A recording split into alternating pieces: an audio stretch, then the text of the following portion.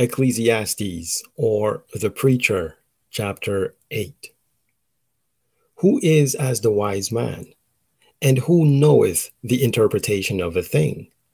A man's wisdom maketh his face to shine, and the boldness of his face shall be changed.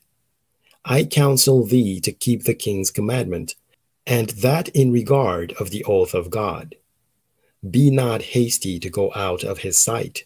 Stand not in an evil thing, for he doeth whatsoever pleaseth him. Where the word of a king is, there is power. And who may say unto him, What doest thou?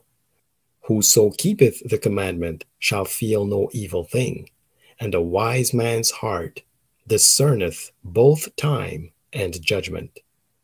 Because to every purpose there is time and judgment, therefore the misery of man is great upon him. For he knoweth not that which shall be, for who can tell him when it shall be?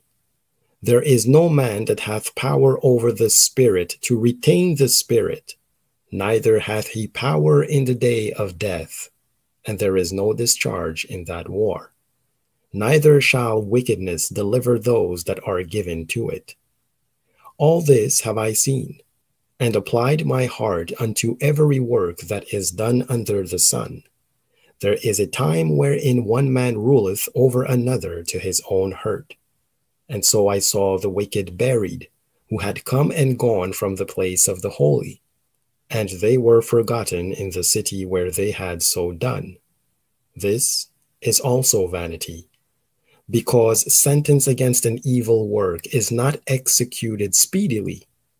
Therefore the heart of the sons of man is fully set in them to do evil. Though a sinner do evil 100 times, and his days be prolonged, yet surely I know that it shall be well with them that fear God, which fear before him.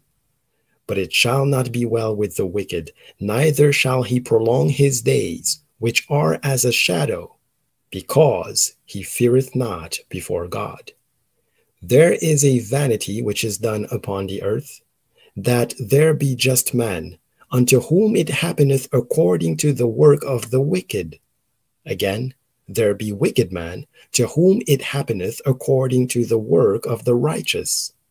I said that this also is vanity. Then I commanded mirth, because a man hath no better thing under the sun than to eat, and to drink, and to be merry. For that shall abide with him of his labor the days of his life, which God giveth him under the sun. When I applied mine heart to know wisdom, and to see the business that is done upon the earth, for also there is that neither day nor night seeth sleep with his eyes. Then I beheld all the work of God, that a man cannot find out the work that is done under the sun. Because though a man labor to seek it out, yet he shall not find it. Yea, further, though a wise man think to know it, yet shall he not be able to find it.